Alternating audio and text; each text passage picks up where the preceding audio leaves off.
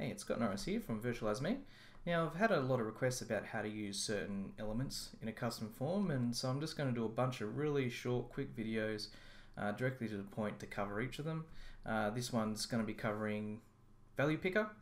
Now, look, this is just a simple custom form that I have up on the screen here. We've got image and size, and that's all we need. Now, using value picker, we select this, and now notice that it has a reference type here. So this reference type, from what I've been able to discover, is your VRO reference type. So for example, VC, virtual machine. And if I go to values and say I want to pick a default value, it's brought back all my virtual machines from vCenter, which is cool. Same thing if we go, all right, what about AD user? Go to values, go search, and now it's going to come and give me back all the AD users. All right, cool.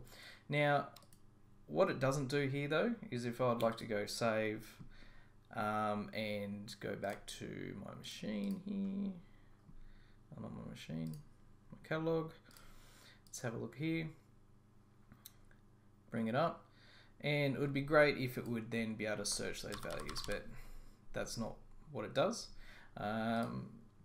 If we go back now to here and we go, okay, well, let's pick an external source.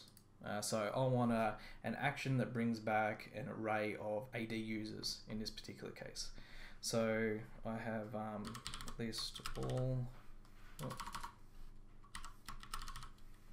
Yeah, there it is. And my domain is an input, so I'm just going to put my, yep, and we hit save. Now we go back, have a look at the custom form, and we'll be able to see that all my machines, all my users have come back here, but what doesn't seem to happen is searching. It seems to be a bit broke.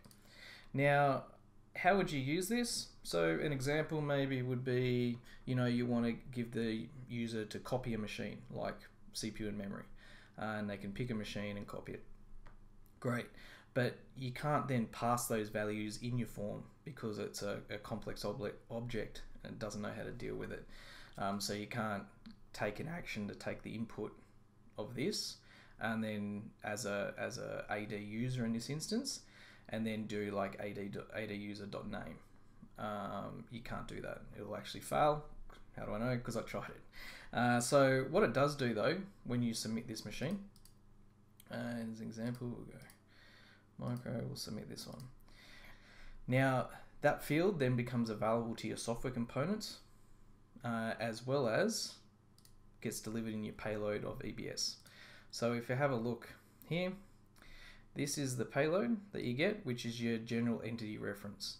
Now from this, you can obviously, pick up the user and all the rest of it. But, dealing with this and dealing with a string just in a traditional drop down, strings are probably just a slightly tad bit easier. But either way, that's how the value picker works. Now, I'm not sure if it's fully featured yet.